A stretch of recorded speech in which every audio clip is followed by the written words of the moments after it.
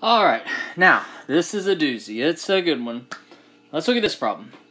We've got a piston cylinder device that has stops right here. So we'll talk about that. Piston cylinder device initially contains air at 150 kPa and 27 degrees C. This state piston is resting on a pair of stops, and the volume is 400 liters. The mass is such that it doesn't move until the pressure gets all the way up to 350. So it stays here at a pressure of 150, 200, 250. We keep on pumping heat. The pressure is increasing, but it is not moving.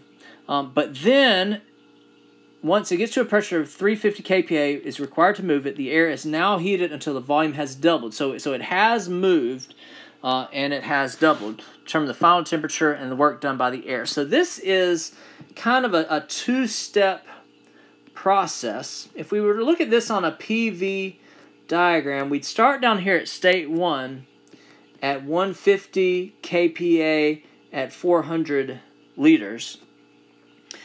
And we pump more and more heat into it, but it's not moving. It's not enough pressure to move it. With these stops here, it's almost like it's going from state 1 to state 2 at the same volume, but it's increasing pressure.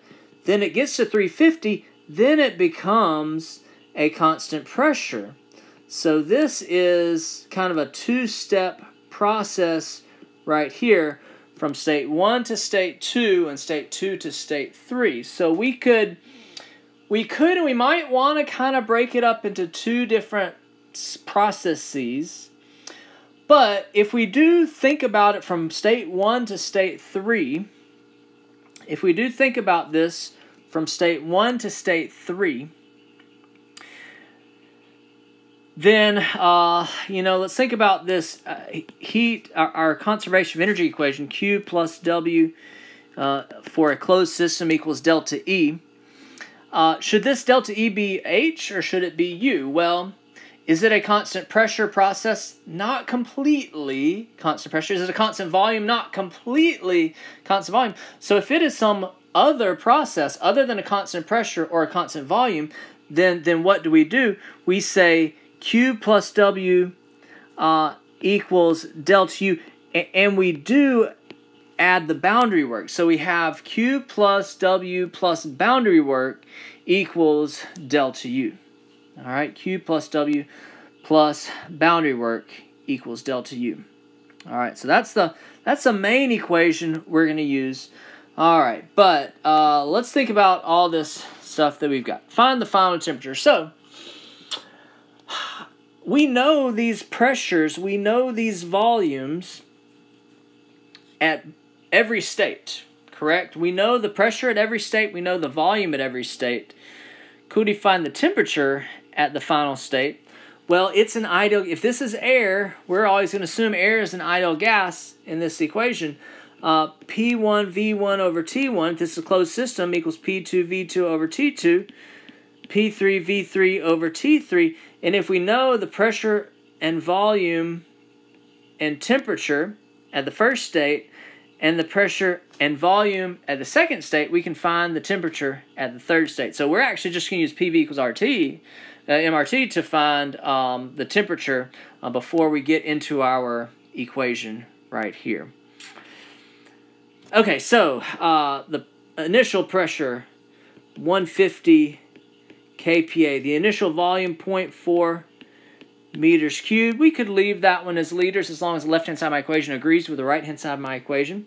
The temperature, this one has to be in Kelvin, equals the final temperature, 350 kPa. The final temperature, 0.8 meters cubed. The final temperature, that's what I'm solving for.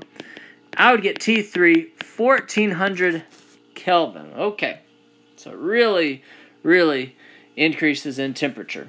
But that's fine. So because it was an ideal gas and it was a closed system, and because I knew all the pressures and volumes and temperatures, then I can find the temperature of state 3, not even worrying about the temperature. I don't think it asked for the temperature at state 2.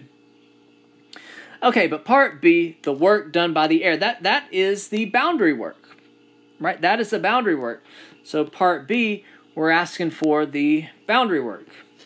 Well, what's the boundary work from 1 to 2? Nothing. What's the boundary work from 2 to 3? The boundary work is this area under the curve. No boundary work while it's resting on these stops and there's no change in volume. There's no boundary. The boundary is not moving. Right? This is moving boundary work. So the boundary's not moving, so there's no boundary work from 1 to 2. But from 2 to 3, it's just the area under that. It is just pressure times change in volume. The pressure, 350 kPa. The change in volume is, 800 minus 400, or 0.8 minus, it's 0.4 meters cubed. 140 kPa meter cubed is a kilojoule right there. So the boundary work done by the air, this is expansion, this is work out, but we'll just leave it right here. But I want to remind myself, this is work out. This is work done by the air, because I might need to use it in just a little bit. Okay, so now I get to the heart of my problem, which is my conservation of energy, because I want to find the Q. I want to find the Q in, right? The Q that we need to pump in here. All right, so the Q that we need to pump in plus any work done plus any boundary work equals delta U. Okay? The Q, that's what we're looking for, so we need to know everything else. Is there any other work other than a boundary work? Is there a paddle wheel? Is there a current? Is there anything that it mentions? No, there's no work except for boundary work. All right, what is the boundary work? It's 140 work out. It's 140 work out, so negative 140 kilojoules. And here, this is delta U, so let's call this M delta lowercase u. M delta lowercase u. Do I know the M? No, it didn't tell me the M, but it told me enough information that I think we can find the M. This is air. We can assume air is an ideal gas. PV, capital P, capital V, equals MRT. Okay. The pressure, let me see here. Pressure, 150 kPa. The volume, 0.4. So I could look at 1, I could look at 2, I could look at 3. I should still get the same mass, right? I should still get the same mass. I'm looking at 1. So pressure 1, volume 1. The R for air, 0.287 kPa meter cubed per kilogram K. That's in table A1. If we didn't know, the temperature at 1 was 273, but it needs to be in Kelvin. It needs to be in Kelvin. So I've got a mass of 0.69686 kilograms. All right, there we go. So now I've got this. All right. So what is delta U? I actually have two options. I could use property tables, or I could use CV delta T. Property tables or CV delta T. I might do both to double check my answers, just to show you how you can do both. But since we're in the specific heat, chapter, let's use CV delta T. All right, so, all right, yeah, Q minus 140 kilojoules equals 0.69686 kilograms. CV, I need the CV for air. At what temperature? Well, it's going from, okay, and also, just to reiterate, this is not from just 1 to 2 or just 2 to 3. This is from 1 to 3. This is from 1 to 3. Okay? Because from 1 to 3, it's not just a constant pressure process. It's not just a constant volume process. It's some weird other process. So if it's some other process, then Q plus W plus boundary work, we have boundary work and delta U. Anyway, this from 1 to 3. So this is, U3 minus U1. This is T3 minus T1. This is 1400 to 300. So let's find the air.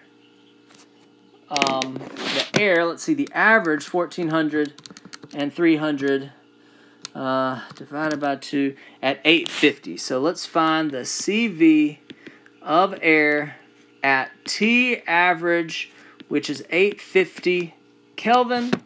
Let's go to our property tables. Let's see, we are in right here. That's just at 300. But if we can, yeah, let's look at this. Let's look at temperature of 850. We have to interpolate. You see, it's not exactly interpolating if it's halfway in between. If it's halfway in between, it's just going to be the average of 0.812 and 0.834, right? Because the average of 900 and 800. So that's a shortcut. Don't have to interpolate if it's halfway in between. Oh, don't know what happened there. You don't have to interpolate if it's halfway in between those values. And so halfway in between would have been 0.823. The units right there are, sorry, let's go back to property tables. Okay, I lost everything. Here we go. 0.812 and 0.834. The average is 0.823 kilojoules per kilogram K. Kilojoules per kilogram K. And then the delta T was 1400 minus 1300, 1100 K. I would get a Q of positive 767. No, sorry, 771. 771 kilojoules. All right, and I would stop right there, box that in. That's my final answer. But just kind of double check, I used specific heat. What if I'd used the property tables? I think I could find U3 minus U1. Q minus 140 kilojoules would be mass 0.69686 kilogram. And now I'm going to do U3 minus U1. U3. Well, we're looking at air. We're looking at table A17. It's only by temperature. So the U value at 1400 minus the U value at 300. So let's go to property tables. Table A17. A17, yeah, for air. The U value at 1400, 1113.52, and the U value at 300, 214.07. So let's use those values. Let's see how far off our answer. 1113.52 minus 214.07. I would have gotten a Q value of 767 kilojoules. Pretty close. Pretty close. All right, let's take a step back and look at what we did. All right. Sometimes to find temperatures for ideal gases, if we know a lot of pressures and volumes and temperatures, then P1 V1 over T1 equals P2 V2 over T2, P3 V3 over T3. All right. To find boundary work for any process, just look back at all those different processes. This one was really two processes in one. It was a constant volume process, which has no boundary work, and then from 2 to 3, a constant pressure process. And the boundary work for constant pressure process is P times delta V. So that was 140 kilojoules of work done by our system. And then for part C, to find the Q, we go to conservation of energy. I had both boundary work and delta U in my equation. Why? Because from 1 to 3, it's not a simple constant pressure process. It's not a simple constant volume. It's not a simple, polytropic process. When it's some weird other process that you don't know, then have boundary work on one side and delta U on the other side. Boundary work on one side and delta U on the other side. Delta U is M delta U. I got M by PV equals MRT. I got delta U by either the CP delta T or U3 minus U1 from the property tables. All right. There you go.